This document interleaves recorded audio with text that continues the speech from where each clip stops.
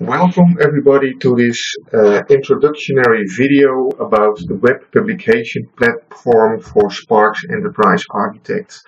The web publication platform is a web application which makes it really easy to publish information from enterprise architecture repository to the internet. What we do first is we go to the internet and navigate to the homepage of the web publication platform. Here you see some information about the web publication platform. What's interesting about this page is that this is already based on the platform, so that this is a real example of the web publication platform, including the information from a sample enterprise architect repository. I can show you, for example, by navigating through a number of diagrams. For example, I have an application layer diagram. Here you see information retrieved from the Sparks Enterprise Architecture repository for a diagram, and what I can do here is I can click on a certain item, and I will navigate to the details of this element in the diagram.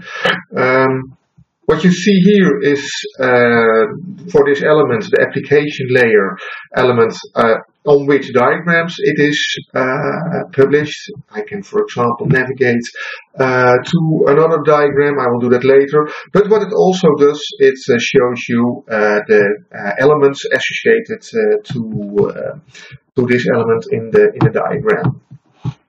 I shall navigate to one of the other elements, and with this navigational, you have an easy possibility to navigate to the diagram. What's also interesting is that you can have a different view of diagrams, like I show here. What it does here, it shows the diagram, and what it also does, it displays all kinds of detailed information about the elements. So this is a nice way to publish all kinds of information in a complete page in a reading mode for your users. Some extra elements are, for example, the Explorer. And what you see here is that you have an Explorer view of your enterprise architect repository. It's a little bit comparable as the project browser, but what is different is that this is all web-based, and here you have also the possibility to navigate through the elements and show, for example, the diagrams. And this sample, well, it is in Dutch, but it will give some information about the functionality which is in the web publication platform. Also here, this is a little bit more detail, because here some information is added. I will display this in a reading view diagram. It has to load for a moment. And here you see all the details about the elements which are displayed on the diagram.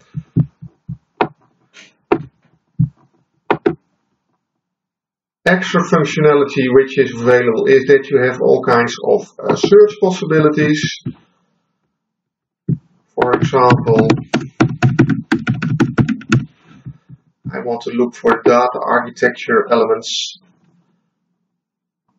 And here you see the modules, the diagrams, and eventually a number of elements which are based on these search criteria. One last thing I want to show before I go to the installation, the details, is start pages. The web publication platform in reality is, it's a combination of content management system with the extraction of the data from the Enterprise Architect platform. And here you can add numerous start pages, which are content in the content management system, which are related to the data in the Enterprise Architect repository.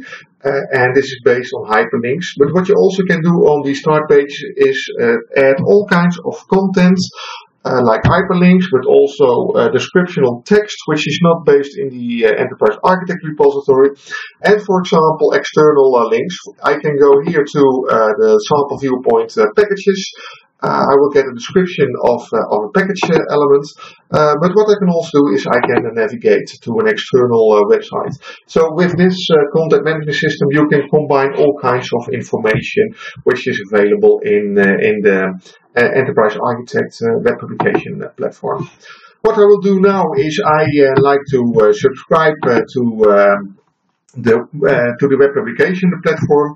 That I have to do to get a link for the download page.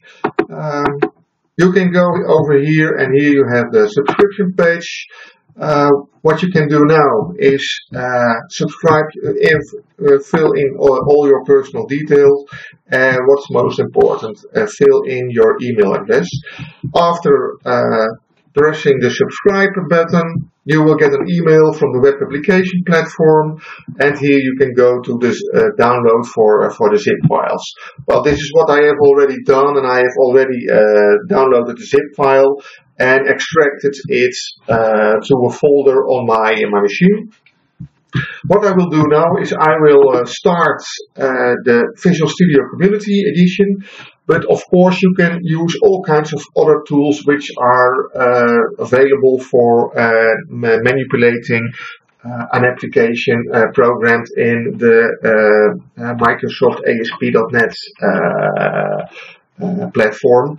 For example, WebMatrix will do, but there are probably also other products which you can use. What I will do now is I will go and navigate and open a website. I have still a solution open, so I will open a website. What I have done here is I have published it in this folder. It will have to load for a moment. So now Visual Studio is loading all the files which are extracted from the zip file and published in the folder.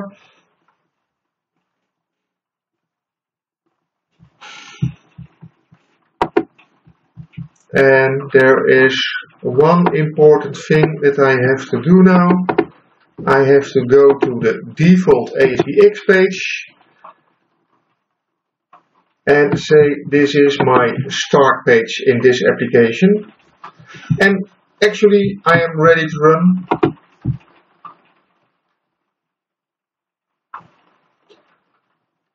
And this is all you have to do.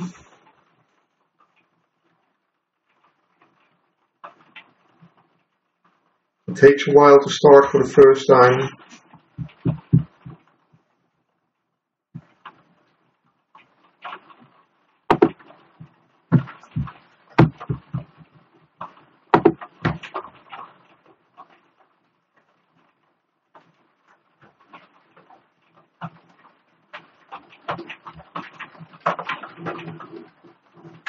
And here you see the web publication platform as it is published in the web, in the WPP.interactory.nl site. And here you have all the elements which are relevant to you.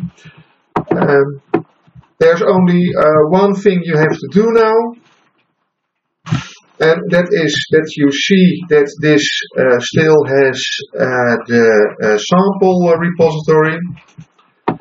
I shall stop the application, and what you do now is you go to the app data directory of the WPP on your local machine, And here you see a number of files which are relevant for this implementation. And for the moment, the most important one is to go to the EAP file. This is the EAP file which is used. What you can do, you can overwrite this file with your new name. So when your EAP is named test.eap, you can install it here and rename it to demo an EAP. But there's also another solution, and that is that you go to the web config file, and there you will find in the top two files which are used by the connection. The first one is the content management system, which you also can see here. And here is the repository name. So here you can rename test.an to demo.en to test.eap, and then you can process your file. There's one more extra thing you have to do to get started, and that's what you have to do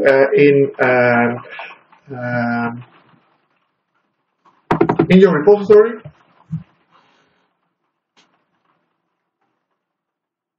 I will start my repository in Enterprise Architect.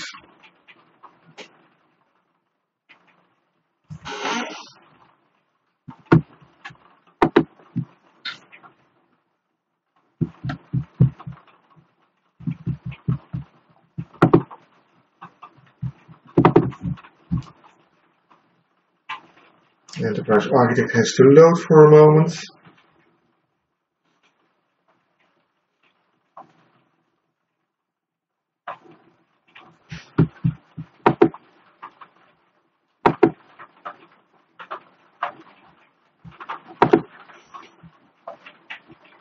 And what you have to do now is you have to find for a script. This script can also be found on in the repository in the WPP website.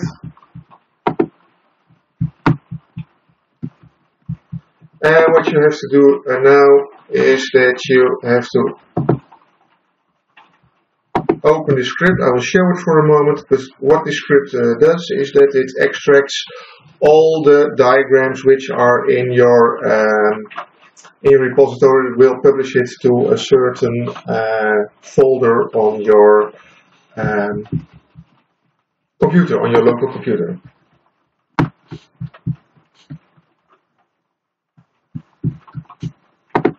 Then when you go to the WPP site, it will be published in the diagrams folder, and here you see all the diagrams.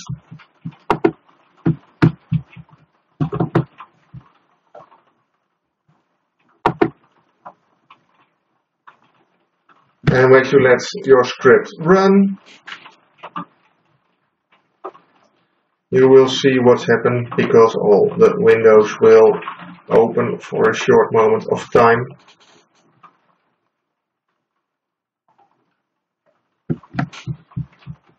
Unfortunately, it is a little bit slow at the moment.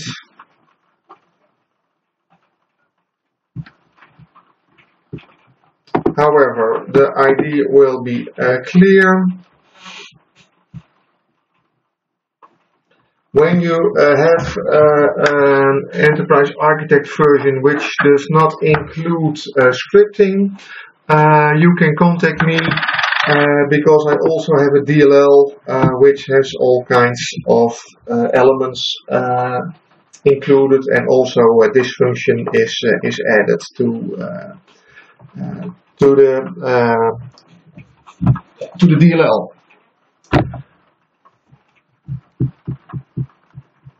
Last point, what you have to do is you have to find a hosting party. Hosting party has to support Windows hosting. And when you have done all the steps I described here before, you have to publish this website to your hosting party, or you have to publish it in Windows Internet Information Service as a virtual web, and you are ready to run. So I would like to thank you for your attention, and I hope you will be a convenient user of the web publication platform. Please, when you do have any questions, please do not hesitate to contact me over the contact page in the WPP platform. Thank you very much for now.